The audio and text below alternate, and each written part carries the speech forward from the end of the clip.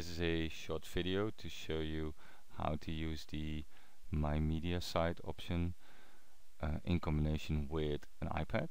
So say for instance you've been to a great conference like Unleashed 2014 and you created a short video using your iPhone or your iPad, and you want to upload that video to your company's MediaSite server, and you didn't bring your laptop. Well, that's not a problem. You can use your iPad to directly upload that video using MyMediasite and then share that with your colleagues or students or whoever was at the conference. Just a quick additional how-to. I'm using a demo of the Air Server app to use AirPlay on my iPad to stream the desktop image or the screen image of the iPad to my Windows PC, and then I'm using Camtasia Studio to capture that. Now I could have used the desktop recorder by Sonic Foundry to do that as well, but in this case I prefer using Camtasia Studio, but you could even do it with that. So let's go to the upload. Now say you created a short video, it's on your iPad. You then go to the MyMediasite URL. You can see the URL that my university uses. That's going to be different for yours. So if you go to this URL, you probably get a login screen that you can't log on to. But just ask your system administrator for your MyMediasite URL. Go to that, log in if needed, and then by default on the iPad you will see this create presentation screen. So that's anything and everything that you will see if you go to MyMediasite using your iPad or iPhone. Now in my case you can see a list of already created presentations, but you also see the big create presentation button, and if you click on that you got the option to add a title, so demo upload from iPad, a description, just a quick demo, and some tags. So let's say Unleash 2014, and maybe demo and iPad. Okay, then you need to select content. So if I click the select content, well, this is in Dutch and says record a video or choose an existing one. I'm going to choose an existing one because I already created a video. Then it might ask you access to your video and picture library. You need to grant that. Once you've done that, you can just access your videos. Now this is an actual video that I created during one of the sessions at Unleash. So let's select that one and say use. You're going to learn Dutch as well in this video, and it's going to be compressed. That's going to take a while, and after that it's going to upload the video to the server.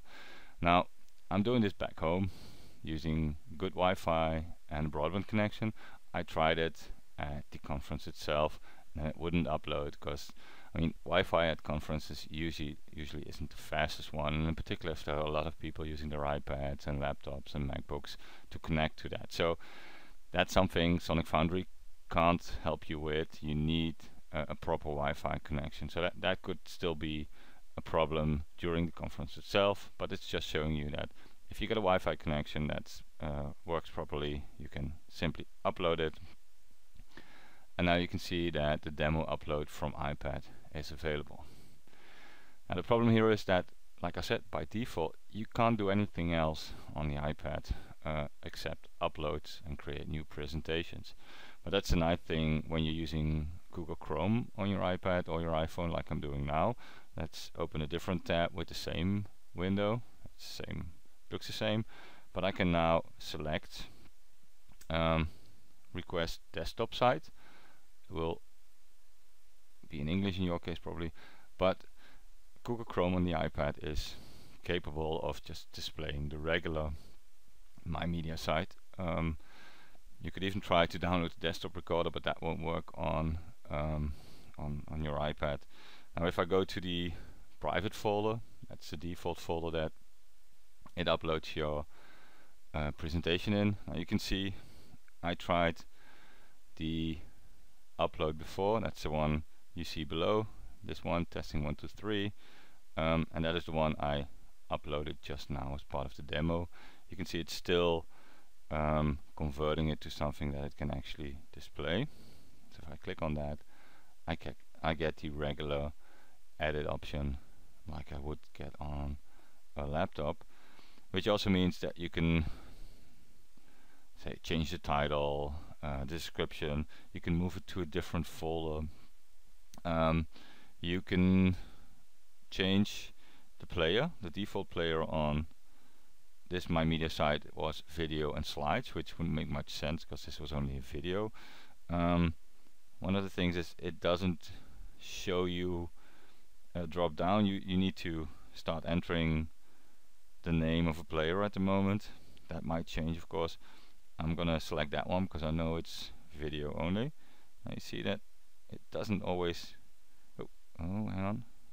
I gotta stay on the screen. So let's save it and close. Now you see this screen wasn't intended to be used on an iPad, but I mean it works most of the time. So let's move it a bit. There it is again. You can also set security. At the moment it's just available for me, but I could say, well, I'm gonna change the permissions and I'm gonna add everyone. Let's see, everyone, and that would allow anyone to view it. Add. Okay, is it there? Nope. I want to click add. Yeah, now everyone is selected.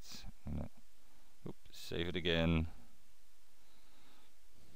And so now I could just simply, oh no, hang on, I gotta do one thing more, because let me see, in edit, yeah, it's still offline, so I gotta put it to viewable mode, click save again, and now it's actually viewable.